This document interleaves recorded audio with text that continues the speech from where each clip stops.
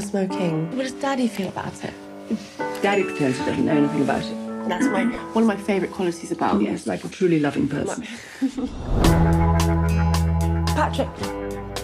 Hi. How's your film? Good. Did you avoid the temptation to be obvious? I think so. That's all you can hope for, isn't it? 1-1. What did you feel when Anthony died? I was very concerned for you.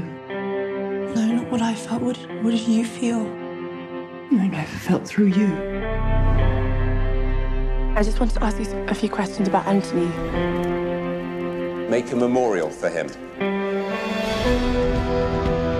No one's giving you direction? No, well, me, I'm the director. You want the camera here?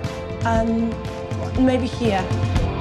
Actually, no, sorry, here. Sounds fairly typical for an art school. Better come and work on the farm for a bit.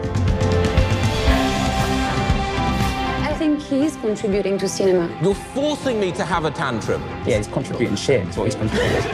In the real life, this is the 3 days before your character died. Is this quite difficult for you? They're obviously dealing with this unimaginable loss. I'm struggling to recognise whether I'm missing Anthony as the person he was, or whether I'm missing that intimacy. You